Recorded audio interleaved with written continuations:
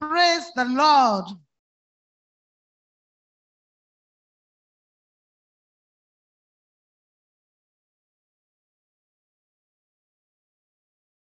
Shall we pray? Father in heaven, we thank you. We exalt your holy name. We thank you because you have made us relevant, even in your work at Upper Room Baptist Church. Thank you, Lord, because the affairs of this world, the challenges of this world, our lifestyle have not disqualified us from being your servants. Father, thank you, Lord, in Jesus' name. We have come to discuss briefly on our homes as leaders in Upper Room. Holy Spirit, we hand over to you. Take control. Take over. Minister to our hearts. Impart our homes and glorify your name. In Jesus' name, we have prayed. This session is supposed to be question and answer, but I'll be speaking for maybe 15 to 20 minutes, and then we ask questions. So please, you can write down your questions so that we look at it. Those that we cannot address immediately, maybe we'll put them on our WhatsApp platform. The topic is the minister and his home. And I want us to consider briefly married but lonely or single minister. That's just an aspect of our home. Married but lonely, or we can say married but single. And the text is taken from Genesis 2:18 to 25. Genesis 2:18 to 25. Please project it for me.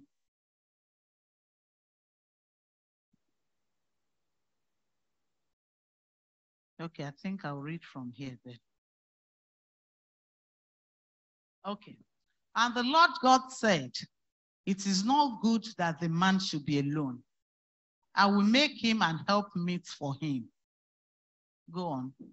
And out of the ground, the Lord God formed every beast of the field, every fowl of the air, and brought them unto Adam to see what he would call them. And whatsoever Adam called every living creature, that was the name thereof.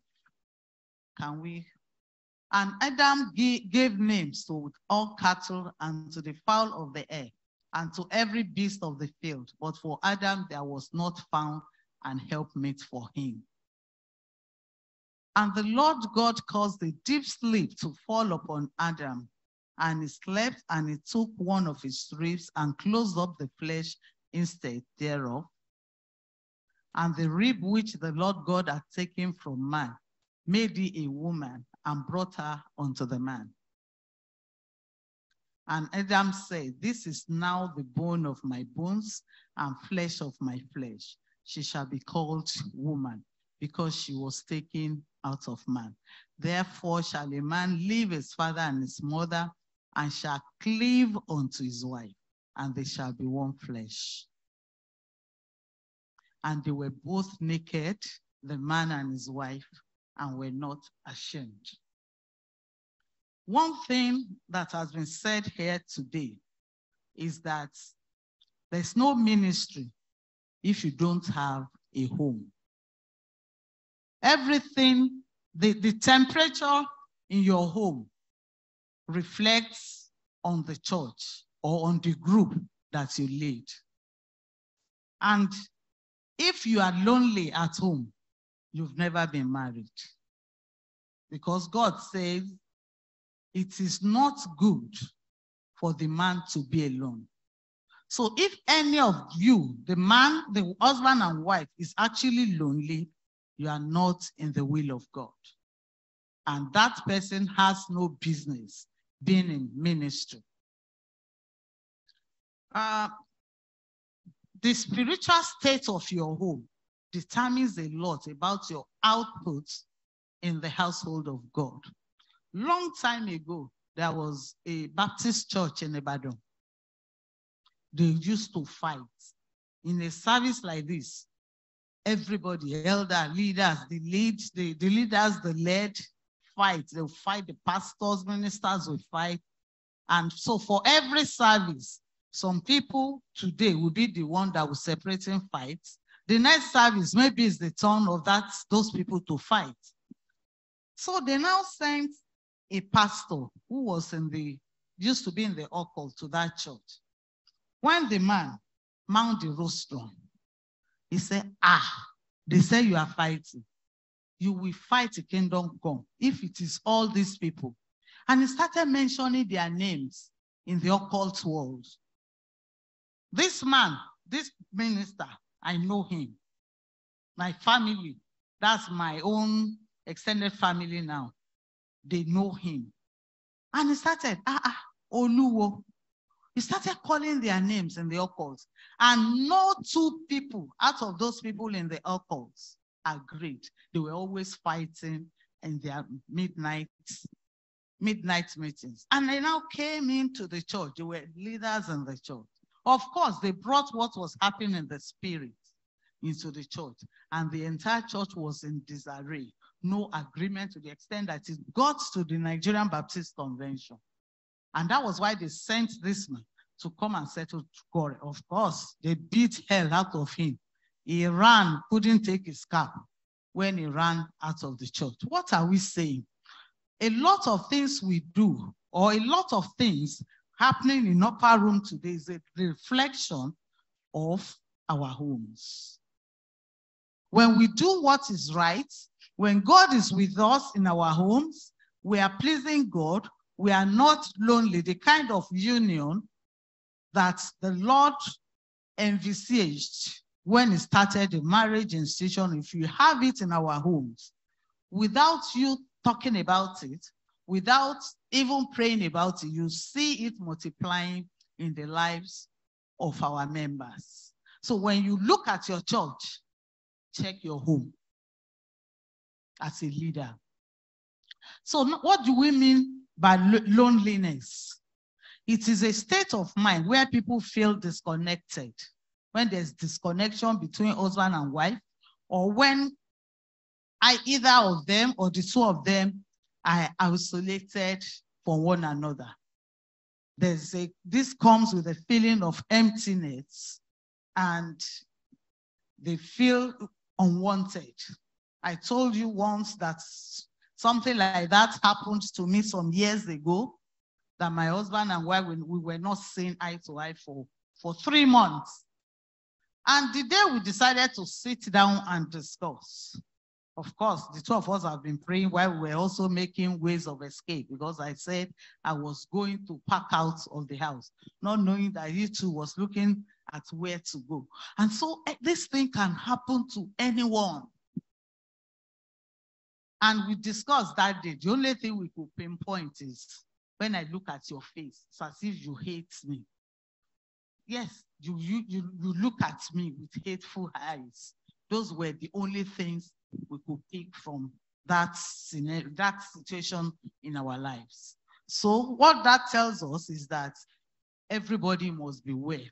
The devil does not want any home to stand, because a home that stands is a terror to the kingdom of the devil. When you see one partner ignoring or maybe lack understanding of your spouse's love language or other unspoken words, there are times that you may not even want to voice out, or you do not need to voice out what is happening. But through interaction, through intimacy, you begin to understand the non-verbal languages of one another. If I look at my husband, he knows at least 50% of what is going on in my mind, even when I don't talk. Same thing with me. And at times when I ask, what is it? Say nothing. I say, no, there's something. When we have absentee husbands, or absentee wives. And this is very common now. Before, we say, okay, because we go out to work. But even in our homes, work has taken over our bedroom. Because you see, working from home, yesterday morning, my daughter was working from home. And daddy was trying to tell her something. She was on phone. And she was so embarrassed. Work call. That was around 7:30 a.m. And this is the sad reality of our days. We've been talking about social media. It's a very advantageous thing, but it comes with its own challenges. So we have to be intentional of making sure that your spouse is not lonely. And then we have parents that are physically present at home, but yet they are absent. They are at home, daddy is there, mommy is there, but they are absent. Either because of their carelessness or nonchalant attitude, or maybe because they have to do a lot of things, work-related, on phone, on the social media. Maybe they are even joining one prayer group or another. There was a day I was on prayer meetings, different groups, for hours. And I said, no, this is not healthy. It is not all meetings. You must be able to prioritize what you will do, what you will join, to be sure that your family does not suffer. When one party is uninvolved in what is happening at home, and that is very, very common with men. It happens to women too, but more common with our men, our daddies. Everything is going on in the house. You believe that once you drop money, you can be uninvolved. You are alone. In fact, you are married, but you are still single. Maybe your money is not single, but you are single. When you lack interest in what your spouse says or does, we see the situation where wife or husband will be speaking, the second one will be reading paper. You don't even understand, or you are ignoring what the other party is saying. That is not what God meant when he said you must be, that man should not be alone. Not ready to discuss your day-to-day activities. Whatever you do in church, whatever you do at work, you must be ready to pour out your mind as soon as you get home. You must be able to tell your spouse, this and this and this happened. Even project what will happen the next day. It doesn't show that the man is weak. It just shows that the man is responsible. Every day, thank God, it happens to me several times. I was in Abuja most of the time in the last 20 years. But all my day-to-day activities, we always discuss it in the evening and we talk about the following day. The same thing with my husband's activities. It is something that we have to be intentional about, because a man that has gone out, you have walked, you are tired, you want to hit your bed and sleep. But there must be time for you to discuss your day-to-day activities. It shows the bonding and that you are not alone in your challenges. Your spouse is not alone in her challenges. If anyone that is alone, when you sleep on the bed with your spouse, even though the two of you are on the bed, it's either the woman is weeping or the man is sighing. You know, men, they find it difficult to weep. But by the time you hear your husband saying, there's something, that man is alone. Instead of sighing, instead of weeping, you should be able to freely voice out your concern, your challenges to your spouse. That is why the Lord brought you together. When we read in Hebrews 10:13-4, that we must not defile the marriage bed. If marriage bed is filled with tears every day, that bed is defiled. A marriage bed is a place of comfort, a place of rest, a place of sharing. But when instead of you enjoying that moment together, it is weeping or sighing, you are defiling the bed and you are getting lonely day by day. When there's so much secrecy, we see a lot of secrecy going on among couples in the church. What the husband is doing, the wife does not know.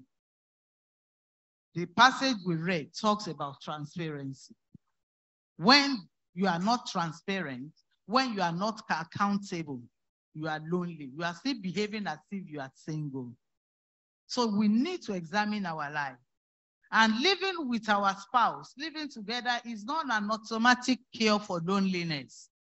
God brought the woman and he began to state the prescription that the two of them were naked, they were not ashamed. Therefore, a man will leave his mother and his father and be joined to his wife. That's word, cleave. Cleave is a very strong word. Maybe the Bible would have used to be joined. Joined. When something is joined, you can easily separate whatever is joined. But when you say cleave to your wife, and the analogy I always use with the word that cleave is a piece of furniture. There's something they call veneer. Those that are conversant with furniture making here will know. Veneer is very, very thin. And when you put down a piece of wood, you now put veneer, depending on the design on the veneer that you put. When you just put it on it, you polish it, and that's the design that it will come up.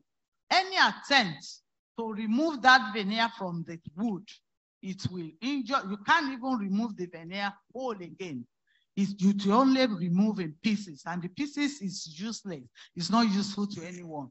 And the wood will be defaced. So what are we saying?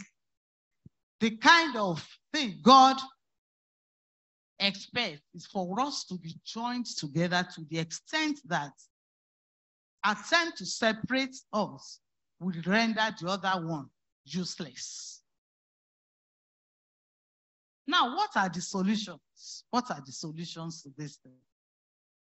Let's create family time that will involve the wife, the husband, and the children. Let's have family time and discuss. And our children must be free to discuss.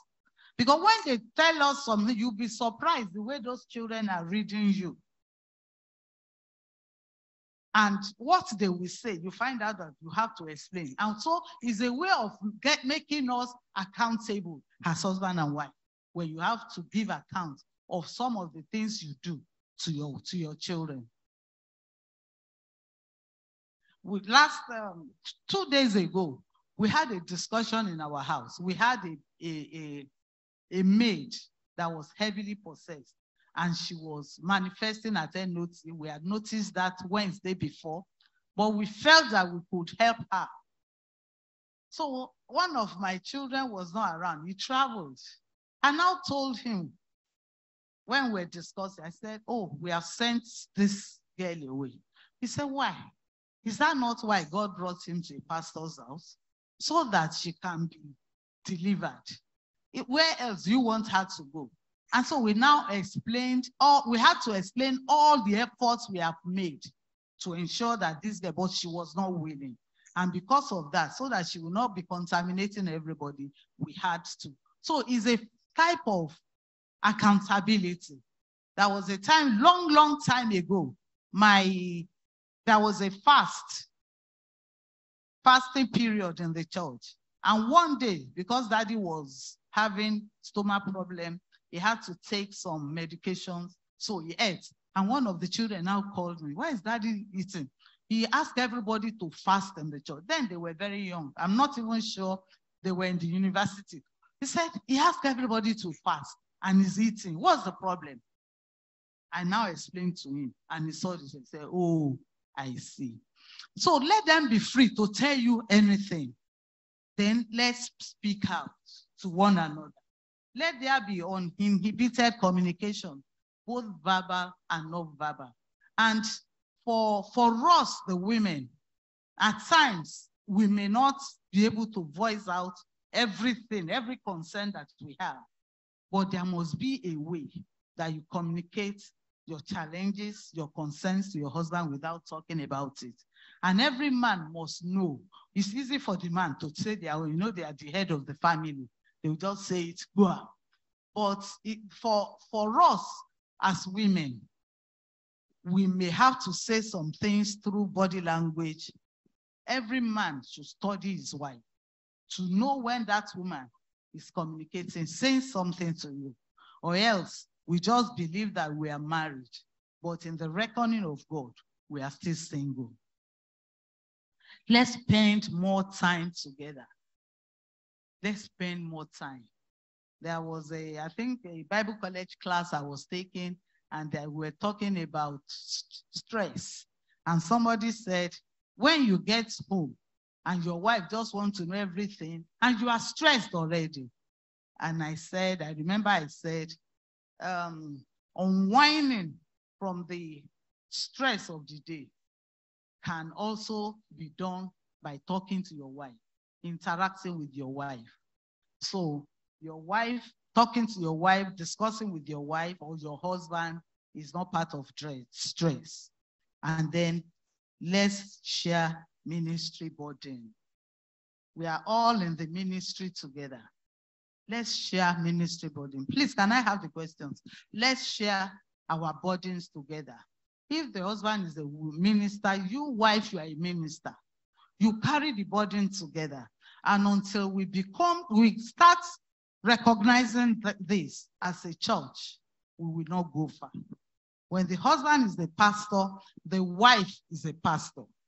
So whatever burden a pastor carries, you wife, you must be ready to carry the burden and cover up for him in some cases. I've had to cover up for my husband at some family and friends ceremonies. If the church program does not allow him, I will go there. And some, especially in his family, they have accepted that when they see me, they have seen him. And so as we relate together, we should make sure that we carry our extended family members along so that they will know our schedule. But in it all, the first assignment is to your family. The first responsibility is to your family. So if you don't pass there, whatever you do in the church is just an activity. You are not making impact. You are not releasing power. Even if we come here, we jump, we sit down, we seem to be exuding fire. That fire is fire that cannot burn anything. You know the fire of Pisco. Do we remember Pisco? That thing that we use during Christmas in those days. No. It doesn't burn anything. You are just entertaining. So please, I plead with you. Let us begin to pay attention to our families. Let's pay attention. Do we have any question or? None. Okay. So let's pay attention to the condition of our homes, especially to the young people here. Whatever you do now is a seed to your future.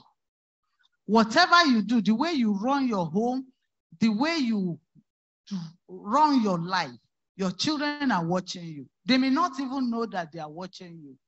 Today, when I look at some of my children, there were things about me that I see manifesting. I say, God, if I had been an armed robber, maybe this is how these children would have picked it without knowing.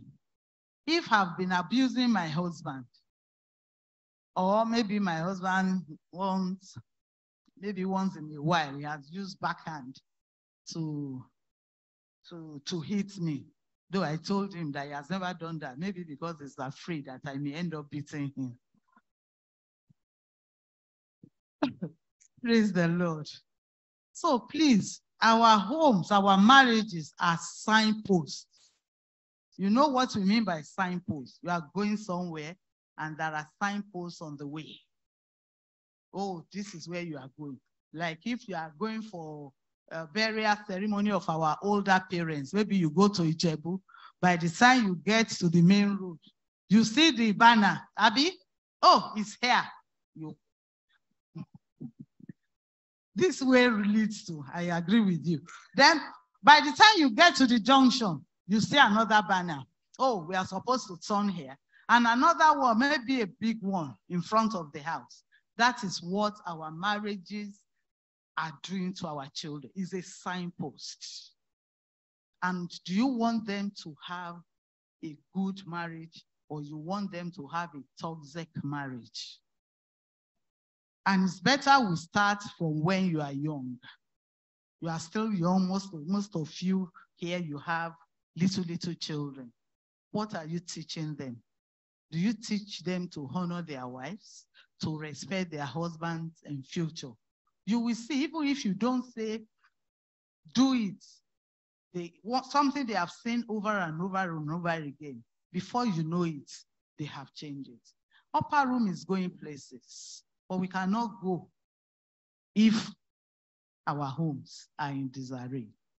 And the question you should ask yourself and your spouse, are we going to be the one that will hold down this church? If everyone is light, we are doing God's will, we are moving, and you are with us, the weight you are carrying, weight of sin, load of sin, it will just be bringing down that aeroplane. Ask yourself, am I going to be? You are spending money for the church. Maybe the church know or they don't know. If they do and they appreciate you, but that one does not count with God. The only thing your giving can do is to give you financial blessing, is to make sure maybe some things that you are supposed to spend money for are cared for by God. But when you face God, what are you going to say? And marriage is very important to God.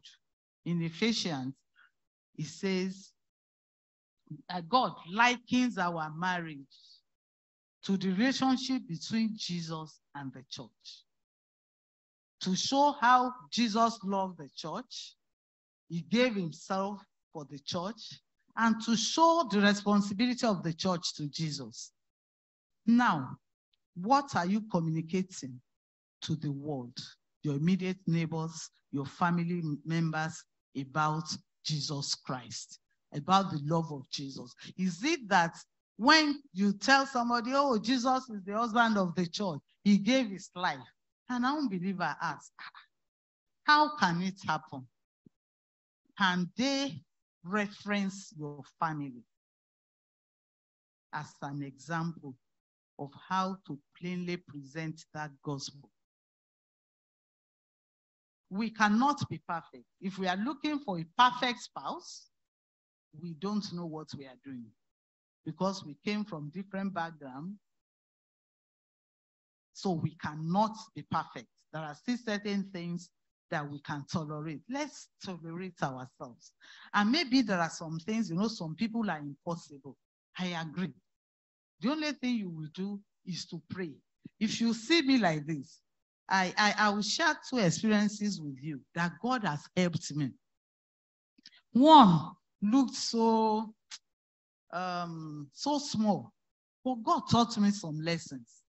Years back, somebody wanted to sell to me or help me get washing machine at a very cheap price. And I came home. We didn't have money.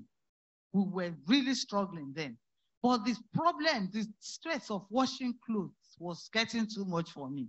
And I said, Daddy, somebody wants to do this. They said, no, we can't afford it.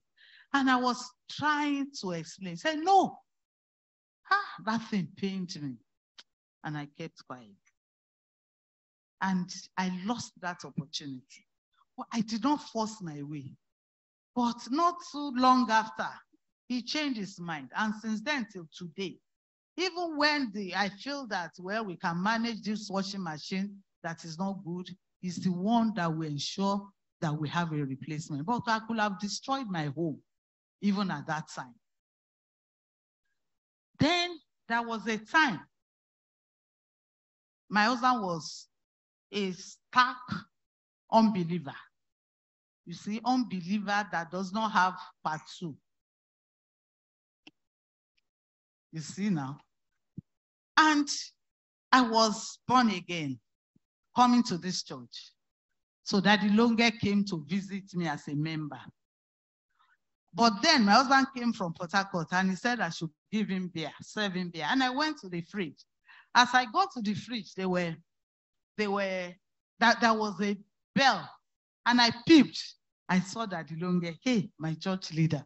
He was called church leader there. And I came. I said, my church leader, let him go before you take this your beer. He said, in my house? Let him come and sit down and take beer. As he said that, I didn't know that we didn't lock the door downstairs. The man just walked in and he heard everything. I was so ashamed. Oh, I went. I gave him his beer. And of course, you know, Baba Longe, he didn't stay long. Maybe he thought that this man may get drunk and start beating me. Here, he left. But I obeyed. And we were discussing with the children at the believers class, workers class, our graduate class there. And I now told them, because they were talking about their parents sending them to go and buy cigarettes, should they answer? I now told them this story. And they said, hey, and you answered him, you served him there. I said, I did. Daddy just came in and they were asking, what if she didn't do it? What would have happened? He just answered them. Hey, she would have gone to her father's house.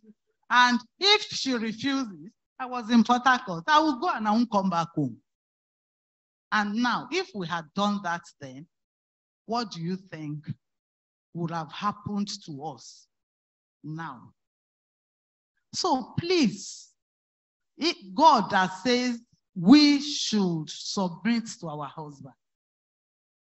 If you ask you to go and do something sinful, yes, that you know that this is sinful, asking you to expose your body in the case of Vashti, and you say no, or he asks you to come and take Igbo, or to come and take this thing, you can insist. But there are certain times, certain duties of a wife to your husband.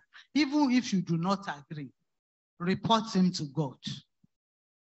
And see if God will not come true to you.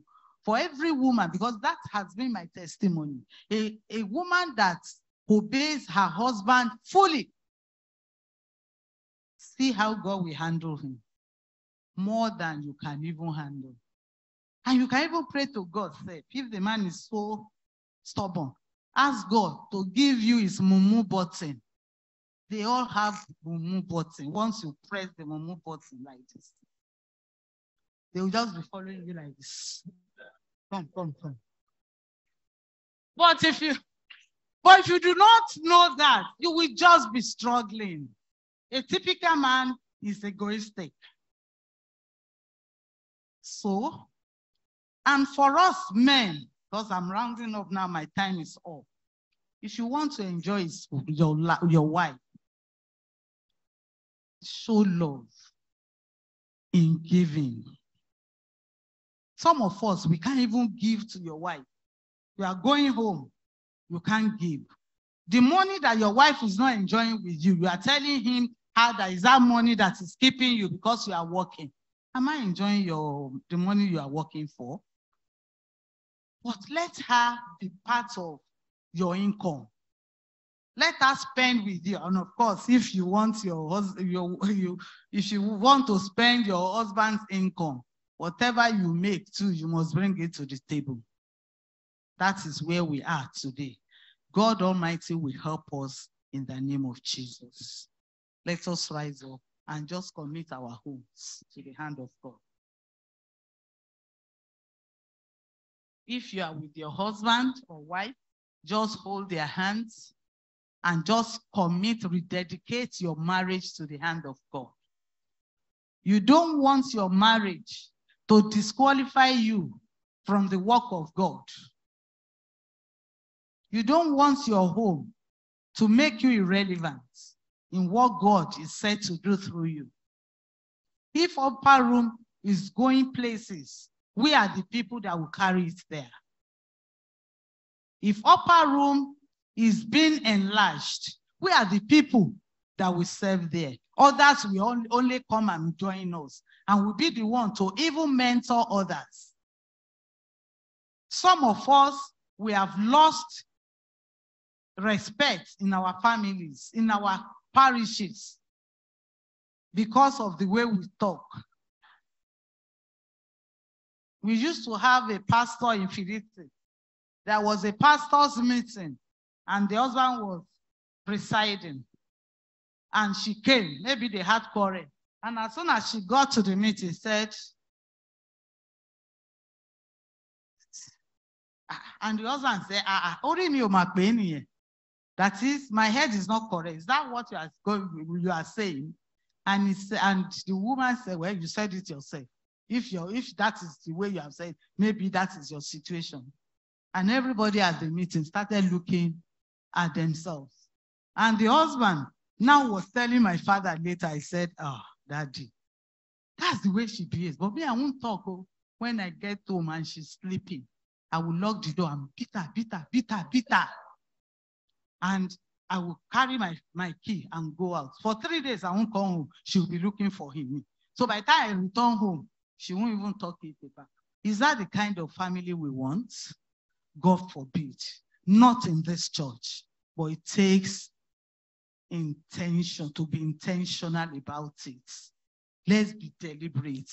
Good home, good family does not come just like that, by chance. It comes by hard work, by tolerance, by prayer. On your knees, we can get a lot of things done. Remember, our children are looking at us. Not only our children, your church members. There's a way they can feel the temperature. There's a way they can feel if things are not right. Why don't you ask for the help of God today? Lord, we need help. We need help. We want upper room to grow. We want upper room to grow. And I want to live right. I want my home to be right, so that at the end of the day, I will not be the clock in the wheel of progress in upper room. Some of us women, because our husband is the pastor, the head of the church, we talk chaka to members. See, church is a voluntary organization. We here, it is compulsory for us. But for those that come in, day out, is a voluntary organization. If you talk to them anyhow today, they'll go tomorrow. Other churches are looking for them. So we should not say because we are pastor's wives, and mark it, any pastor's wife that will talk anyhow to the members, I tell you, that's the way she talks to her husband at home. My sisters, please, let's be very careful. The oil of God is upon the head of our husband, and the little that spills over from their head comes on our head. Please, let us be ready to obey God and see if God will not fight for us, if God will not handle them. And I'm sure every husband here does not want to incur the wrath of God in the way they handle the woman God has given to them. Father, in the name of Jesus, we thank you, we exalt your holy name. You are worthy to be praised, you are gracious, you are mighty. Thank you, Father, for creating us male and female. Thank you for making clear your purpose for creating us, because you want godly seed, both our biological children and spiritual children, both our workers, the workers under us. You want godly seed. Father, Lord, help us to be willing to follow you all the way, to obey you. We will not be wise in our own eyes, and your name alone will be glorified in our lives every day, in Jesus' name.